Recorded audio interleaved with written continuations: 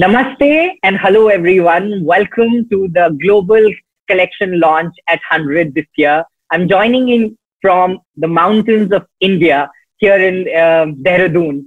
And I'm so excited to finally have this chance to share with you what I have been able to learn and harvest in these past few months. One of the most beautiful things about fear is that it's riddled with contradictions. As we prepare for the worst by stocking up more toilet paper, pasta packets, and running to the grocery stores, we're hoping to build a safe future.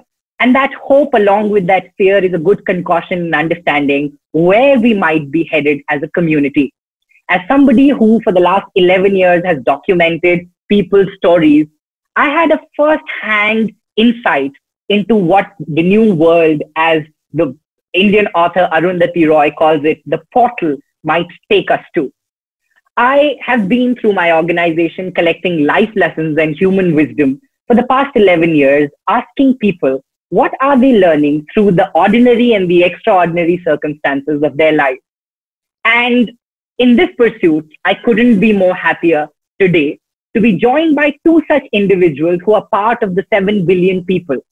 The world's population, 7 billion, somewhere sounds like a good news only when you think that these 7 billion people also might be 7 billion perspectives and hold key to 7 billion solutions that we may not have acknowledged before.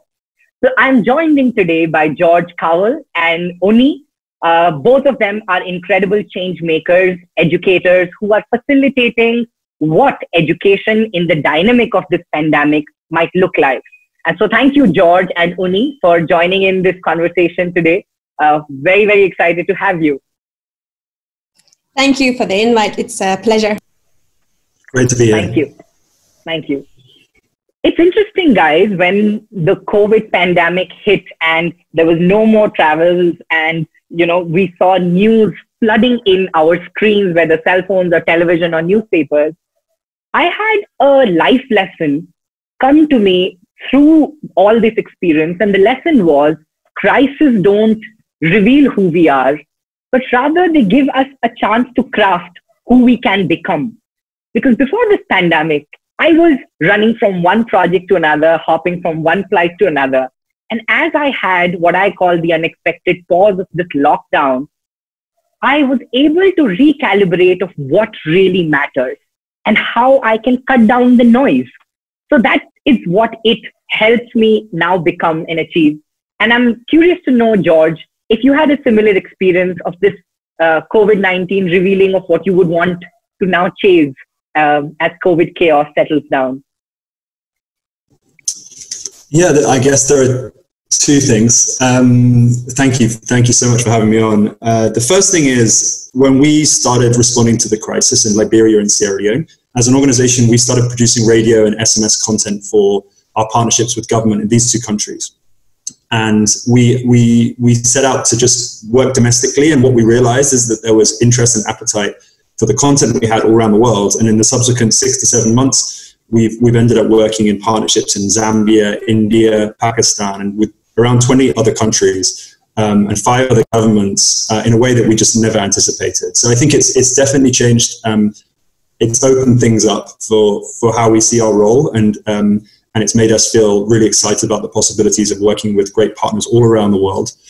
I think the second thing is that I was watching Elon Musk put a rocket into space and land it back on a drone ship a few months ago. At the same time as we had hundreds of millions of children around the world who weren't getting any education. And I guess it makes me realize that there's just a huge amount still to be done. And it's hugely exciting to see all the innovation that's been taking place in the last six months, but there's just so much more to do. So I'm excited to see how that unfolds.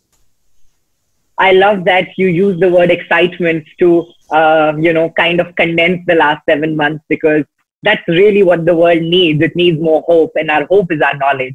Unni, has the experience been similar for you? And in your realm of work, what has it allowed you to know better? Yeah, thanks. Sort of actually similar ideas than what George was saying there, that we also as a company, we sort of, I think really, really nicely, we realized we need to embrace the change and sort of like not step away from the collision. And like we see that COVID has been shaking the society and education field and is still shaking everything, that we can actually like use this momentum and the change to actually create something new and see new ways of doing things. We were just on a way of having big deals with kindergartens and with learning centers around the country, and it was all about having the lessons in a classroom. And then COVID happened. We realized, okay, slowly starting realizing this is not going to happen. We need to do something, and we sort of pivoted in a second. And somebody just said, like, why don't we do this remotely? And we're going, oh, why wouldn't we?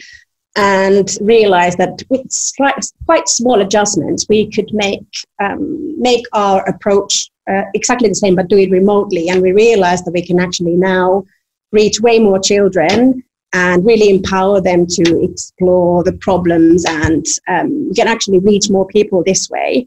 And also, like just I was saying that this whole shaking of the society, I think it's also created these things that even though COVID is really like physically separating people, I think it's also creating new ways of people to get in touch and really to meet each other. And even in the beginning of this week, I was teaching a remote lesson to India, and I was sitting in the office on my own chair with my laptop, and I was having a really actually having a moment with children on the other side of the world. And in the end of the session, they say how they enjoyed it, and they shout, "I love you, ma'am." And I'm like almost shouting back, and having these experiences we wouldn't have without. So really embracing the change, I think, is something that we've learned, definitely. Absolutely. And I love that you say it's been almost revelatory for you. It's not something that you have strategized for years. COVID has allowed us to create new choreographies and dance new dances, and in many ways allowed us to unlearn a lot of things. And that's what I would love, George, Unni, both of you to highlight and share with us. You know, we talk about learning so much in education that we forget almost what can we unlearn. And the pandemic taught us that we need to unlearn how we taught, like Unni mentioned. It doesn't have to be physical, it can be online as well. We also have to unlearn that our children are not just beneficiaries, but they are collaborators. We have to unlearn that technology is just a mere resource. It's a very important stakeholder. Are there unlearnings that you have and that you would like to share? It's at least have something to do with unlearning. And this is something, it's not really 2020 specific, but something I've had since I was a child. And my mother used to always tell me that there's no point in regretting anything you've done. Like you can think that, oh, I could have done something differently. But when I made the choice to do something, was it half a minute ago or a decade ago, I did it then with that information that I had at that point, with that surroundings, with everything that was happening then. And now I can think that I could have done something different, but then I didn't have that information. And people don't consciously make bad choices. You make the best choice possible in that moment where you are. And I think this year, there's been a lot of situations where I start doubting whether I did the right choice. Did I go and meet should I have gone and meet my parents? They're elderly, and should I go and meet them? And at the point when I did it with the best intentions possible. So I think having this sort of acceptance there is a really powerful lesson that I've really had with me the whole year. Thank you for sharing that. George, could you recollect one? Yeah, I don't know if it's so much unlearning. I guess one thing that we realize now when we reflect back that we weren't getting right was we operate across a number of countries, and those teams just didn't interact in the way that they should have done previous to this crisis. And it really forced us to bring the team closer together. It really taught us to think about ways of using technology. And so I guess it's really important going forward that we don't lose that what we generated from this crisis, and that feels to me to be most important. So it's more of a reflection of what we weren't getting right and what we've learned, and make sure that we hold on to some of these things that we've developed in the past 6 months. That's powerful, because now everybody knows better. And it's a personal choice almost after the pandemic gets over and all its shades get over.